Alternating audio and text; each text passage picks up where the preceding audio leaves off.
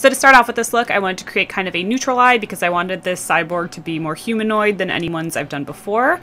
So to keep with that, I just went ahead and did kind of a neutral smoky eye, though I kept most of the smoke to the outer corners. I just started with a neutral, almost skin tone color for me, and then moved into deeper and darker browns towards the outer corner, and then just blended it all out with a fluffy brush. I did also apply a little bit of a gold tone just with my finger to try and get it packed on there and give a little bit of shimmer. And then I went ahead and did a pretty big wing liner. I did know by the end I wanted the lips and eyes to just be striking on their own, so a strong graphic liner and pair it with a black lip at the end I figured would look best. For this look, I had sketched out a lot of the more Cyborg lines ahead of time, but to sketch them in to make sure I could get them straight and even, I was just using a brown eyeshadow on a detail brush. I originally tried this with a neutral pencil, but it was a little too close to my skin tone to work. But if you do have almost a softer brown or something just darker than your skin tone, that would work as well.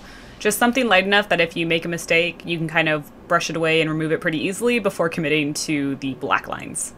But once I had them all in, I did go ahead and take my Aqua Black from Mehron, and again, using a very fine detail brush, went over all the lines I had sketched out and tried to make them as smooth or crisp as possible.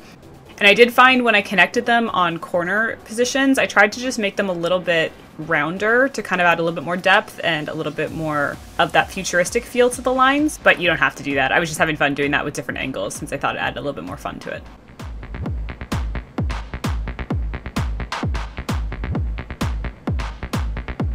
Because it's a little bit more of a subtle Cyborg, you could just go ahead and have just the lines, but I did want to have like two little sections where you maybe would be seeing the inner workings of the robot.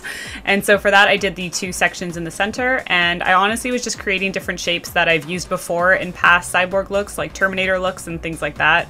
So honestly, a mix of things that look like wires, maybe plates or circuit boards or just circles and knobs. Honestly, it tends to all look fine once you have a bunch going on. It doesn't even really have to make sense. If you want to be very specific, you could look up references. But I find usually just doing a good mix of things and then shading them in with a bit of black and gray eyeshadow tends to look pretty convincing and makes it look complex enough to reflect well.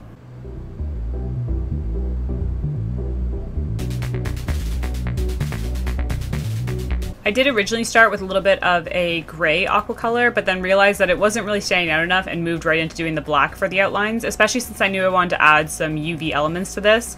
You can kind of just jump right into the black and skip the whole gray part that I did. You only need gray and black eyeshadow for a bit more of the shading and tones.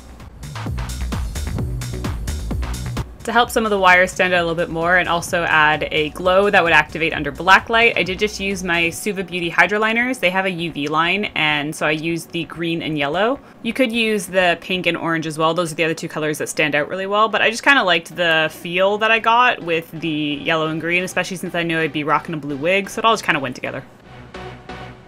I also just made a few notches along the paint and filled them in with black. This is a really easy detail to basically add anywhere you want on like a Cyborg design. And then when I had them in, I also just put a few little dots in there with UV colors. So again, they would just glow and stand out under black light. One subtle detail I did that is probably pretty optional because it's not super noticeable, but I just enjoyed it, was to add a little bit of shading along all of the lines with a skin tone shadow. Well, one slightly darker than my skin tone, so hopefully it would stand out a bit.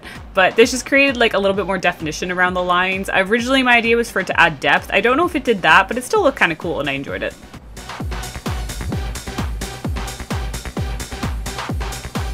For the wig in this look, I chopped up an old blue wig I had that was just, you know, getting no love, and I kind of love this hairstyle, even though it is very different from what I would usually put on.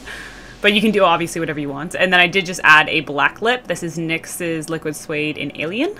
I had also thrown on some lashes. I just tend not to always film that because it's kind of boring, but they are Kiss lashes in Gala. And then one final detail that I thought was just a lot of fun was taking a UV white paint. This one is from Cameleon Body Art. I did also get a fun little visit from Alice as she tries to catch her tail, because that is her favorite pastime. And then I kept lining with the white. I was doing this on top of the lines that I could find, not on both sides. And the fun part about this is that in normal light, you'll still see a bit of a white highlight, and then in UV, it will stand out a lot more. So multi-purpose highlighting, really. And then that was the final detail to my cybernetic look. A little bit more of a simple cyborg, but one I wanted to add to my collection of ever-growing cyborg makeups. I also showed it in a few different lights on stream, which is always kind of fun because webcams can't pick up purple.